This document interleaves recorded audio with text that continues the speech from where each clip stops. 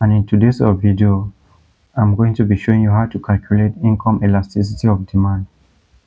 So we have taken this example, assuming the average income of consumers rises from 400 francs CFA to 600 francs CFA per week, and the quantity demanded increases from 8 units to 10 units.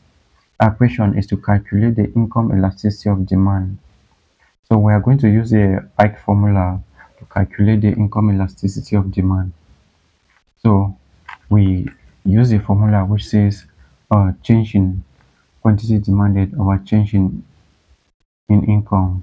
So we are going to use the final quantity demanded as a result of changes in income minus the initial quantity divided by the increase in income minus the initial income, all that multiplied by the initial income divided by the initial quantity demanded. So we are going to identify our variables before we start calculation. So our first one, let's start with our y0. Y0, that is the initial income, is 400, and our final income is 600. And we go with the quantity.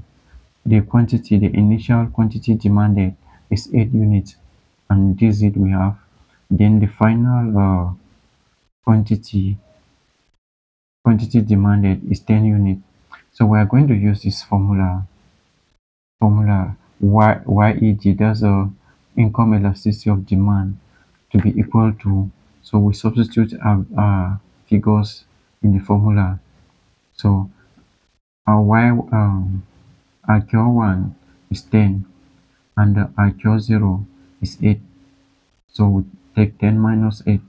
Then our Y1 is 600. That's why we put 600 minus 400. All that multiplied by Y0 or Q0.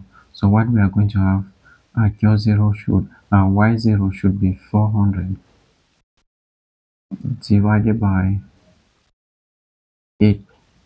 That's our initial quantity demanded.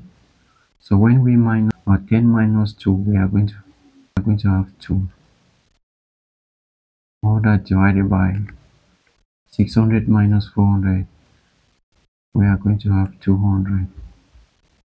All that multiplied by 400 divided by 8.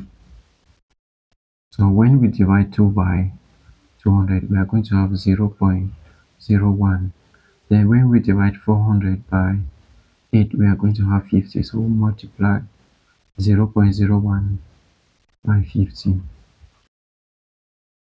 So we are going to have YEG will be equal to 0.5. That's when we multiply by 50. And the type of good is said to be a normal good.